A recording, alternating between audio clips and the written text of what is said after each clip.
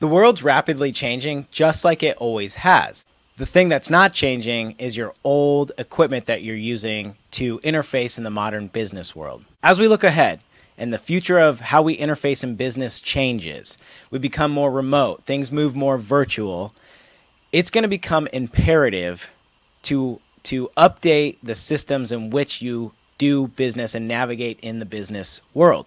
Take, for example, let's say you have a job interview or you have an important board meeting, and let's say it's virtual or remote. Let's say that you have a very commanding presence in person, but if you're not given the opportunity to sit in that room and interview in person, you're going to lose something in translation when these people who are interviewing are looking at you with a dark shadowed face, a grainy picture. They can't understand what you're saying. They're leaning in to listen to you.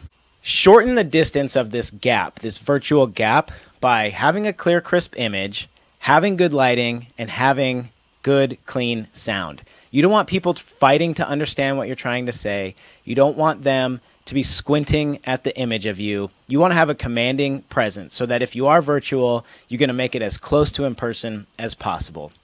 I get people asking me all the time what types of equipment I think are useful or essential, and I've broken it down in categories listed for you guys below. I broke it down into 3 categories. What I think is useful for the home office, a hybrid of a studio on a budget, and then full-blown studio equipment. You may not need all of it. You only may need some of it or none of it. I think it's very useful.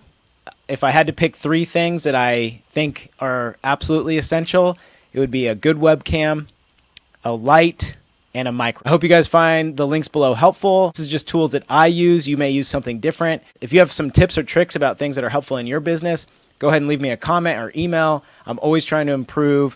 This isn't what I think everybody should use. It's just what I'm using today and I find helpful, and I hope it helps you guys too.